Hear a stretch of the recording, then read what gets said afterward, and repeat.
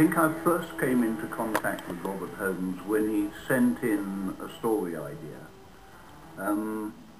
which was, I think, one he'd sent in before, and he'd heard there was a new script to do and thought he might try again with somebody who hadn't seen it.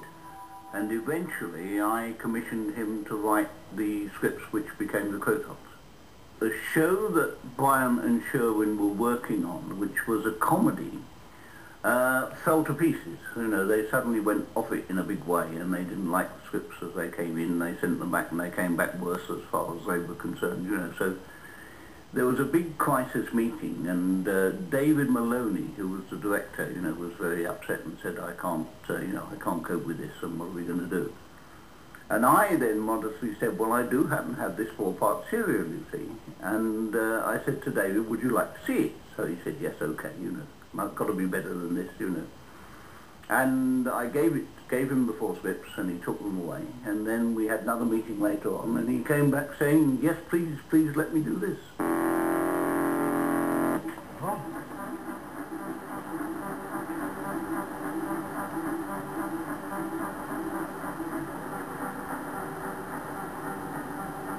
Stop!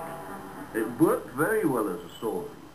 What it didn't work as was as a monster. I would say the Troughton were pretty well the most incompetent monster in the history of Doctor Who. They looked quite impressive, but they couldn't do anything. They couldn't walk, they couldn't hold their guns, they kept dropping their ray guns, and they kept falling over.